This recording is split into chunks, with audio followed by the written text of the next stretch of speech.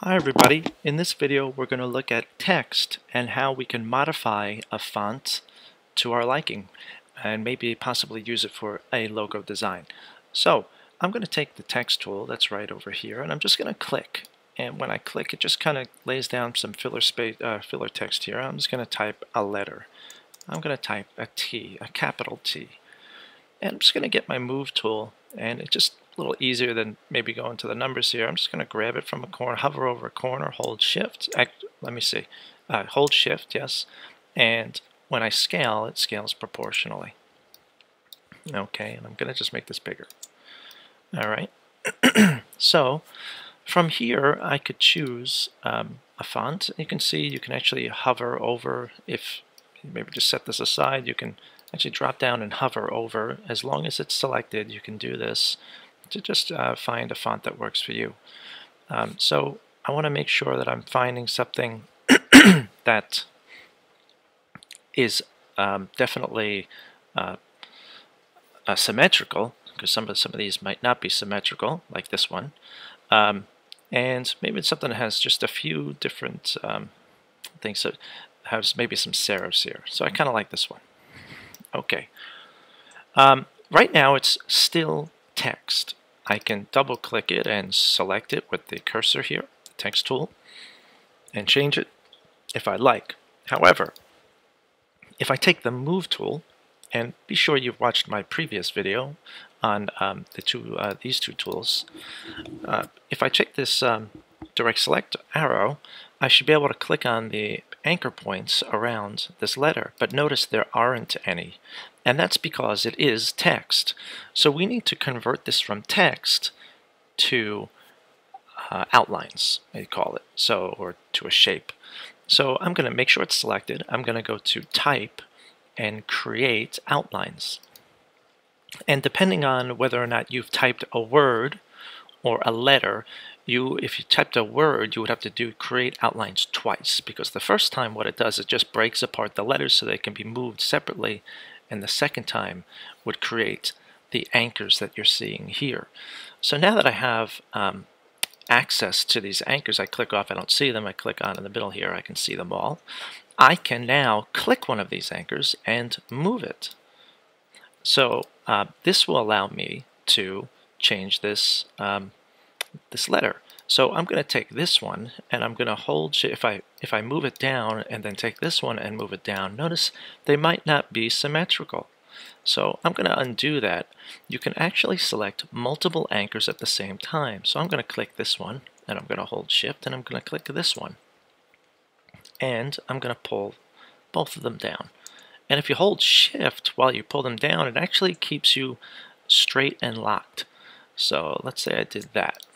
Alright, now I'm going to take this one and holding shift and this one, and maybe I think I'd like this to be like that. So what if I wanted to make a point here? Well, notice there's no anchor for me to grab. Well, what's great about Illustrator is that I can hold down this tool and there's this thing called a tear off, and I can tear this off, and I'm just going to place this closer.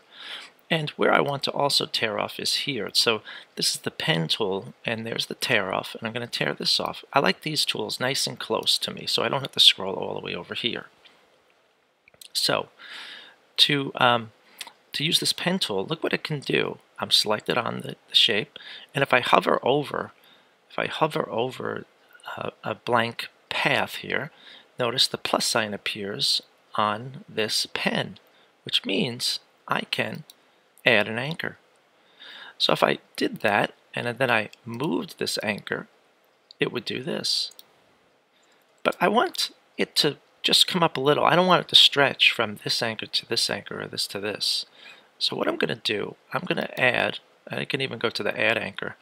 I'm going to add another anchor here and another anchor here. And now I'm going to take the middle one, I'm going to click it first and move it up. And you can see, because I've created these two anchors, that kind of blocks it from pulling from here. Alright, so I'll just move this down a little bit. So how do you get these round curves? Right? What if I wanted something here to be rounded?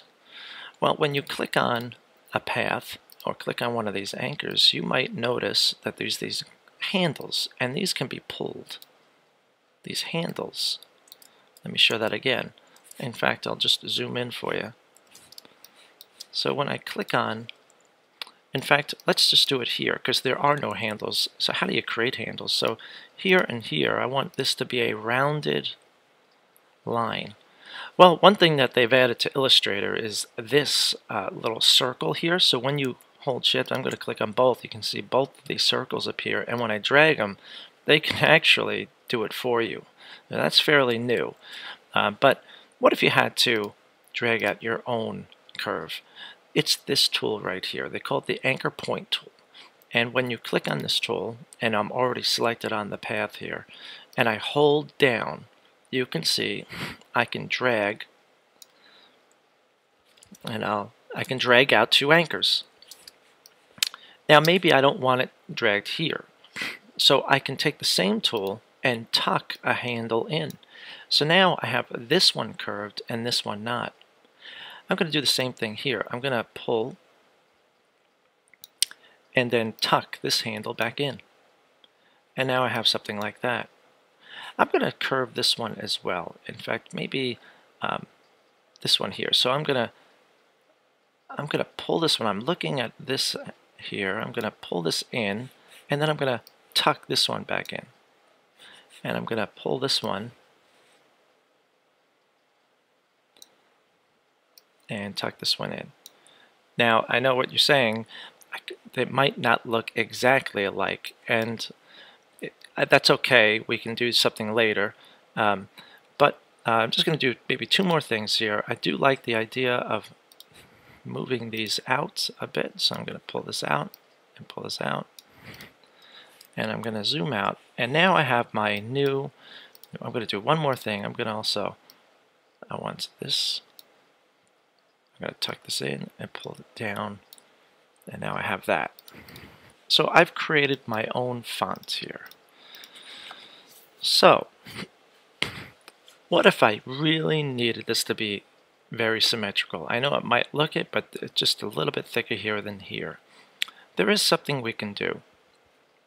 If I take a rectangle, and you can see these pink guides kind of help us. You can tell me the halfway point. I'm going to drag a big rectangle, and maybe I'll just fill this in with a color so you can see. All right? I'll cancel that. Okay. I'll take my arrow. I'm going to select both of these at the same time, and under Window and Pathfinder, you'll see this. So this enables me to either unite shapes, so now they're one piece, or this one minus, and it subtracts where they were overlapping. There's other things too, like this one here, where they intersect is what you keep, which would work also. And this one divides the shapes like this. Okay, but anyway, I'm going to do the minus.